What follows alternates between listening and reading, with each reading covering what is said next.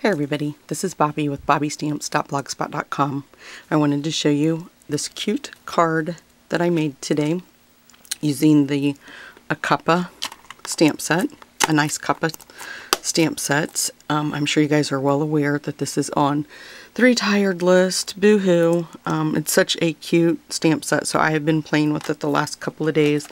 I showed you guys yesterday how I made this card, and it's cute, but it wasn't one of my favorite cards I've made.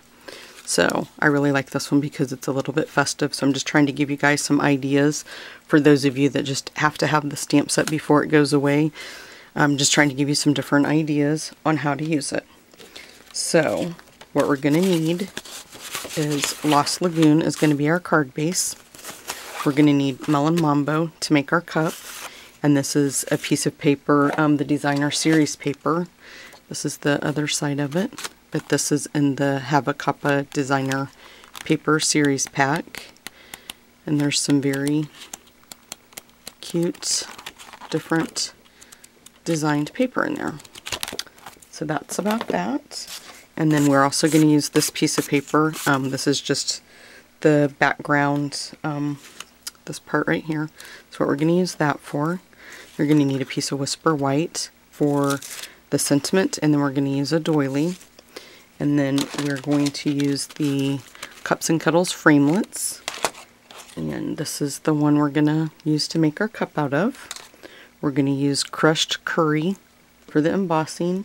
And then a finger dauber for the Melon Mambo, where we etch around the heart there. You're going to need your heart punch. You're going to need the ink pad Melon Mambo. And you're going to need your ink pad for Daffodil Delight. And my ink pad is broke. I want to tell you a true story. I just called Stampin' Up! Because I've had this ink pad now for maybe 2 months, and it popped out shortly after I got it, and I got it to pop in, but where it wasn't just right, and every time I would pop it back in, now it won't go back in. So I called, and customer service was great as usual, and they're going to be sending me a new ink pad. So shout out to Stampin' Up! They take very good care of their customers, for sure. So the first thing that I want us to do is we are going to go ahead and run our Melon Mambo and designer series paper through the Big Shot. I'm going to do that and pause the tape, and I'll be right back. You need our Versamark. I can get it open. And then out of the stamp set, we're using the heart. And you just want to make sure that you get that inked up pretty good. And then make sure I'm in where you guys can see. I'm just going to stamp down and pull up.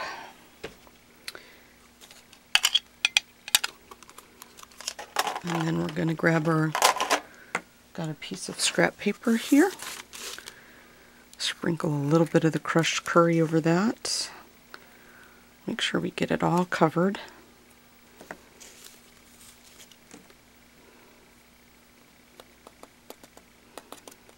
And then you just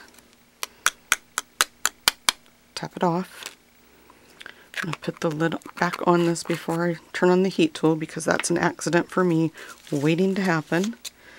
Get that out of the way. Turn the heat tool on. And wait for the magic.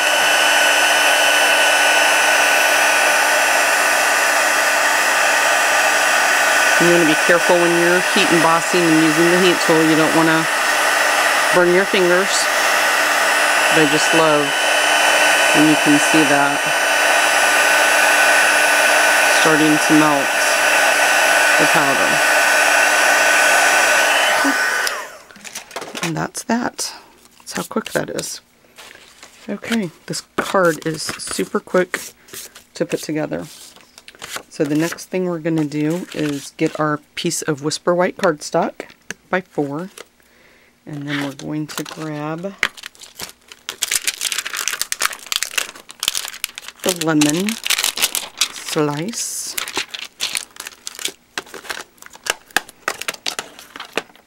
And let me get the heart off the mounting block, and we'll put the lemon on. And this is how we're going to create our background. So you just want to ink that up, and then you just randomly and make sure that you keep churning the lemon because you don't want it going in the same direction.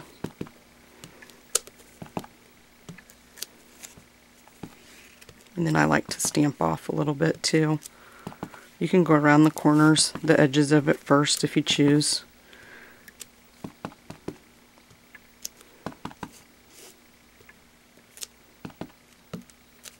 I actually craved lemons with my second pregnancy. Every time my dad would come visit me, he would bring me a bag of lemons. And with my first, it was watermelon, and both times I was pregnant, it was in the winter time, so they were kind of out of season and hard to come by. It was a hard commodity to find. Okay, so we got that done. We're going to go ahead and grab the Fast Fuse. And if you've never used Fast Fuse, you just got to make sure that you check it off at the end when you're done. I'm going to put that on our card base. And then go ahead and do the same with our designer series paper.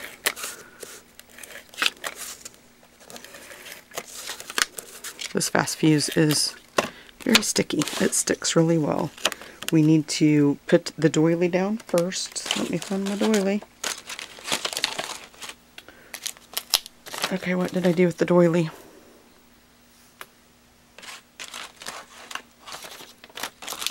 I guess we'll just open another one because I think that one must have fell or ran away. It's a good thing I have plenty.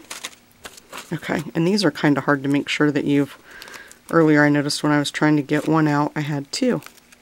I think that might be one though. But we're just going to place that right there in the middle. And the Fast Fuse is just a little bit hard on this. So just make sure. Oh, see, there's two. So we'll throw that one away because I ripped it anyway. Okay, I knew that felt like it was thicker. Okay. And I just kind of randomly, you don't have to put a lot on this because it's so thin that it's going to stick pretty easily. But just line it up in the middle. And then we're going to go ahead and put this one down next. Put it in the middle. I like it much better with the whole doily versus the first one I did with the half. I really like that one better. Okay, so then the next thing we're going to do is we'll go ahead and punch out our sentiments with the heart punch. And I like to do it upside down so I can kind of see what I've got going on there. Slide that out of the way.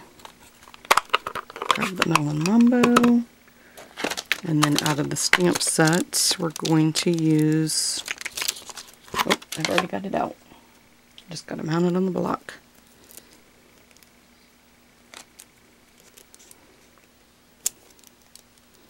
And then you can see through your block, so you make sure that you have it on there good and straight. And then just stamp down.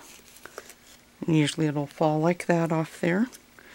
And then you just want to grab a little bit of the Melon Mambo. And then you just lightly go around the edge of the heart.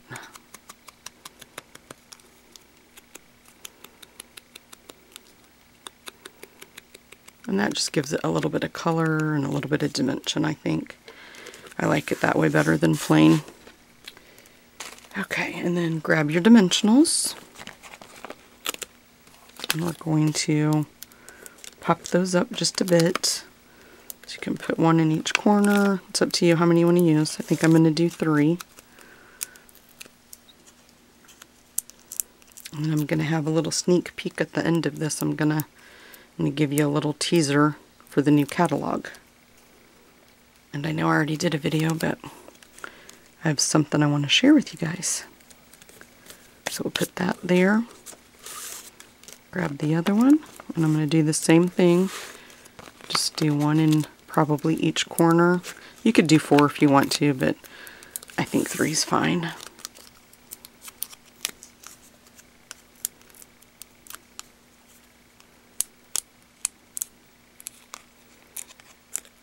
If I can get my fingers to work.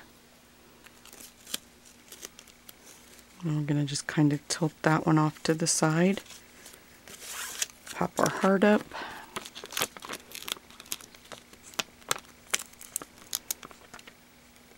I think I'm just going to use 3 on this one too. I love these dimensionals. They really make a difference in the cards, and so that it adds some depth to it, so everything's just not flat. And then we're just going to kind of like place that in the middle. And there you have it, guys. Cute card. And then here's the first one I made with the half doily. And then there it is with the full doily. So you could do it either way you want to. So my little tease, what I wanted to show you guys, and I know I already showed you the other day, but these are the stamp sets that I got when I went to the onstage convention last week in Salt Lake City. So we got Moroccan Nights.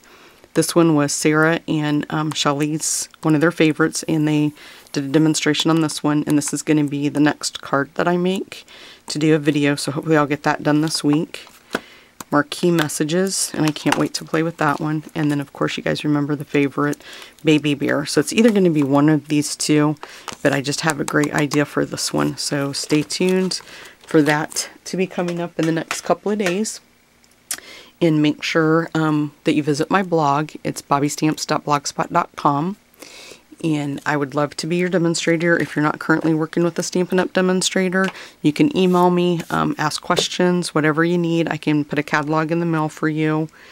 And I wanted to say thanks for stopping by, and I hope you enjoyed the video. Make sure if you did that you hit the like button and subscribe to my channel. Thanks, guys.